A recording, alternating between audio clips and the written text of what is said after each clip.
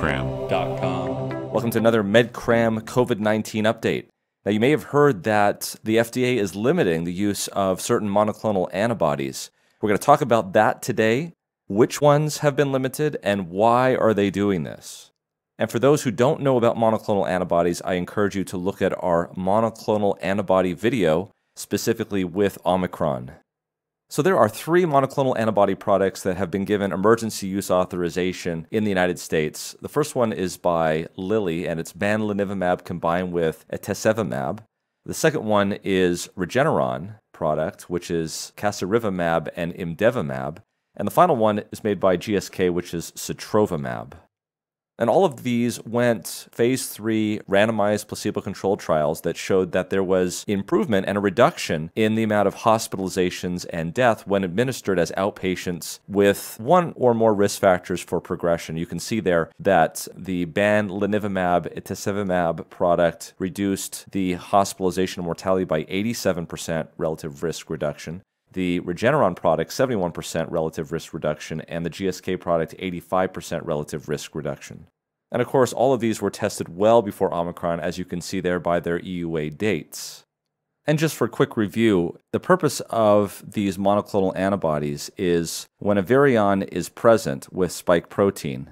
Of course, that spike protein wants to interact with its receptor on the cell surface, which in this case is the ACE2 receptor.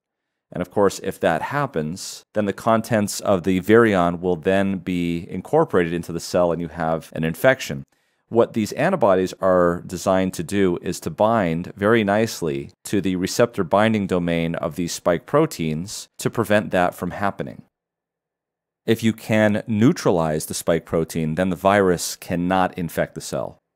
Of course, these monoclonal antibody products are all slightly different. They all interact with the spike protein in a different way, and therefore they have different efficacies. But then the other part of it is that these spike proteins itself can mutate and change, and depending on how they mutate and change, they can render one or all of these monoclonal antibodies less effective.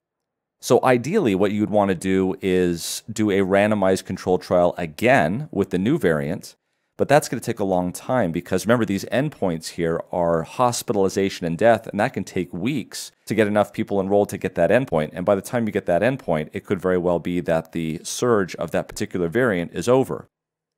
And so one of the things that scientists have come up with to anticipate or to in vitro or in a test tube figure out whether or not these new variants will create escape from these monoclonal antibodies is by doing something called a pseudovirus model. And you can see here, this is what we have as a pseudovirus. The pseudovirus in this paper, which we'll show you, was actually a vesicular stomatitis virus, which is a very common pseudovirus to use.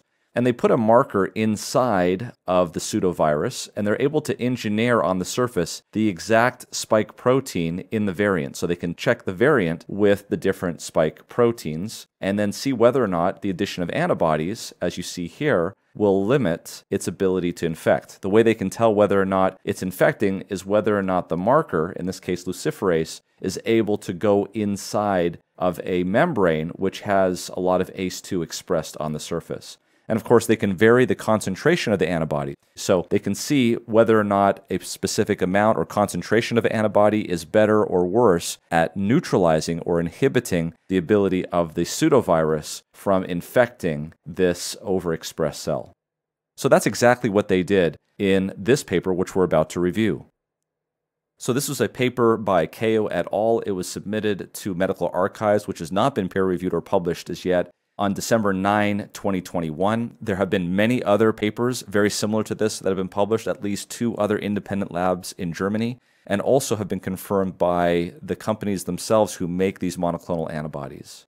So let's take a look and see what they found. So what we have here is a graph, and we're going to see this over and over again. At the bottom of the y-axis is 0 inhibition rate. This is where we have the least amount of antibody concentration, and the pseudovirus is allowed to at will infect the cells. And then at the top, we have no infection. In other words, we have 100% inhibition, and you can see that here at the top. So as you can see, as the increased antibody concentration goes up, as we increase the antibody concentration, we see that inhibition also goes up. And there's a particular level that we're looking at, and that's where we have 50% inhibition. And with each of these graphs, we'll have a concentration, and that's known as the IC50, or the half maximal inhibitory concentration. And simply what they're saying here is that this is the concentration where we can inhibit exactly half of the maximum.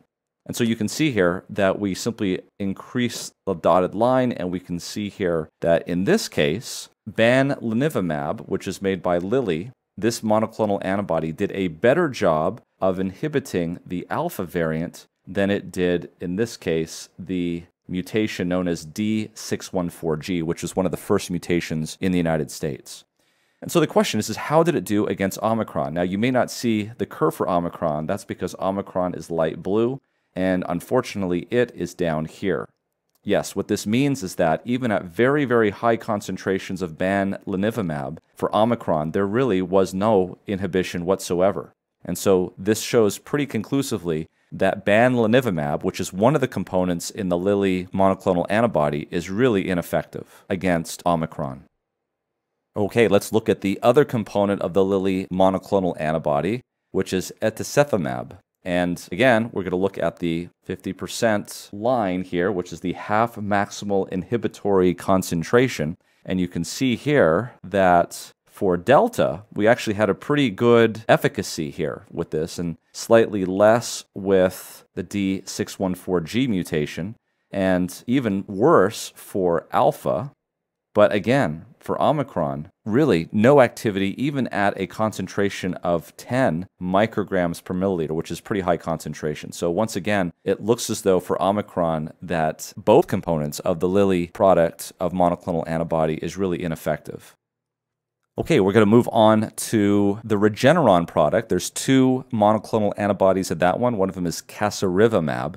Again, let's look at our 50% line here, and you can see very good against Delta, a little bit less effective against the D614G mutation, Alpha even less, Gamma even less, and Beta way here. And then, of course, as we've seen before, Omicron, really no activity worthwhile to speak of. So the casirivimab is not effective against Omicron. Let's look at the other component of Regeneron, which is imdivimab. And once again, we draw our line here. We can see for all of these here, really not bad in terms of activity. But once again, Omicron, light blue, no activity. So that means that both monoclonal antibodies in the Regeneron product are pretty much without efficacy against Omicron. Finally, let's look at sotrovimab, which is the GSK product. Once again, we look at the 50% inhibition line, and we can see that all of the variants here are pretty much susceptible to the GSK product sotrovimab, including Omicron. We can see here that sotrovimab actually is pretty effective, just a slight decrement here in terms of the IC50. And so this is why the EUA has not been limited against sotrovimab. Sotrovimab still shows pretty good efficacy against even Omicron. So for those of you who like this in tabular form, we've got basically the different monoclonal antibodies here on the left. We have the different variants across the top. And what we're looking at here is, again, the IC50, or the maximum inhibitory concentration. Remember, we want a lower number in this case. A lower concentration means that it's more powerful. So things that are darkened in red are going to be pretty bad. In other words, anything greater than 10 is going to be pretty ineffective. And you can see for Omicron, which is the current variant, we can see that almost all of them are completely ineffective, except for perhaps one AstraZeneca product that has not been given emergency use authorization in the United States. The only two that seem to do well is, of course, sotrovimab, which we see here as its original product number VIR7831, and of course another product, which is DXP604, which is a BeiGene Synglomics product in China. And so just to sum up where we were, as you can see, these two here make up the Lilly product. These two here are Regeneron, and this one here is sotrovimab. And you can see when we had Delta as the major variant, Lilly actually had one active monoclonal antibody, and Regeneron had a couple of effective monoclonal antibodies, and sotrovimab did as well. But when we went from Delta to Omicron, you can see why these two products would not be very effective and why sotrovimab still would be. And so because of this, the FDA wrote a letter to both Regeneron and Eli Lilly and Company, and this is the letter that they wrote to Eli Lilly and Company. And you can see here what they say. They say on January 24th, again having concluded that revising this EUA is appropriate to protect the public health or safety under Section 564G2 of the Act, FDA is reissuing the December 22, 2021 letter in its entirety to further limit the use of bamlanivimab and etesevimab administered together for treatment of COVID-19 or as post-exposure prophylaxis of COVID-19 to exclude geographic regions where, based on available information, including variant susceptibility to these drugs and regional variant frequency, infection or exposure is likely due to a variant that is non-susceptible to bamlanivimab and etesevimab. Corresponding revisions have also been made to the authorized fact sheets. Now, one thing you have to understand is that variants are not detected at the patient level. They are grouped together at regional levels, and random samples are taken, and then they are fully sequenced to see which samples are which variant. And so that's how we know in terms of districts or areas of the country which variant is represented as the majority. And you can see here in this graph going from October all the way to the present here in late January that there has been a definite switch from Delta, which is in yellow, to purple, which is the Omicron variant. And as you can see here in terms of the United States, 99.9% of the current infections are Omicron. And as you can see here in terms of the number of cases in the United States, there's been a very precipitous rise here in November and December, and then it seems to be dropping very rapidly. There is a practical question as to whether or not the decision to limit the emergency use authorization of the Regeneron product and the Lilly product should be based on the pseudovirus benchtop experimentation or whether it should be based on randomized controlled trials. Remember that randomized controlled trials, especially if you're looking at an endpoint for hospitalization and death, are going to take weeks or even months. By that point, the wave of Omicron may in fact be gone, and we may be in, hopefully not another wave, but there's also a potential of another variant. And so thus, if we depend on randomized controlled trials to determine whether or not we should give out an intervention that may be completely ineffective, we may be always a dollar short and a day late, so to speak. There's also the interesting aspect of entering patients into a study where informed consent would require us to say that we are giving you an intervention of a monoclonal antibody, which on the benchtop has been shown to be completely ineffective. I'm not sure how many patients would be willing to be subjects in that experiment. I'd also just like to add as well that the issues that we see here with antibodies against SARS-CoV-2 and the Omicron variant are really in total limited to monoclonal antibodies. While it is true that vaccination does increase antibodies against the virus, that's only one aspect of immunity that we see. Remember, there are also T cells and memory B cells as well. To date, vaccination has been very effective at preventing hospitalization. As we can see with this graph, as we go from left to right, the percentage of fully vaccinated in each state goes up. As we go from the bottom to the top, the number of confirmed COVID-19 hospitalizations per 100,000 residents go up. You can see the average in the United States is right here in terms of the average vaccination rate and the average confirmed COVID-19 hospitalization rate per 100,000 residents. And as you can see from this, every state with a higher hospitalization rate than the country overall has a lower vaccination rate, and that every state with a higher vaccination rate than the country overall has a lower hospitalization rate.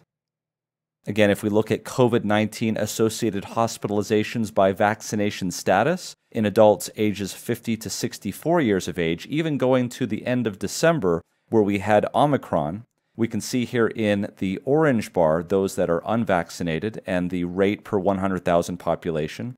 In the dark blue line, we see fully vaccinated without additional booster dose. And then below that, in light blue, we see the fully vaccinated with additional or booster dose. For those of you that would like to see it broken down a little bit better in terms of ages, you can see here this is the age-adjusted rates of COVID-19 hospitalization by vaccination status in adults 18 or older from January to December of 2021. So this includes Omicron, and you can see here that per 100,000 population, we're looking at the rate here in blue of unvaccinated persons and in green, the rate of fully vaccinated people. For those aged 12 to 17, this time from June to December of 2021, including Omicron, again, we can see in blue the rate in unvaccinated persons per 100,000 population and those in green in fully vaccinated persons. I think it's important to remember that vaccination is more than just antibodies against the virus to prevent infection. It also provides a substantial amount of protection in the T cells, and that translates into lower hospitalization rates. We'll put these studies in the description below. Thanks for joining us.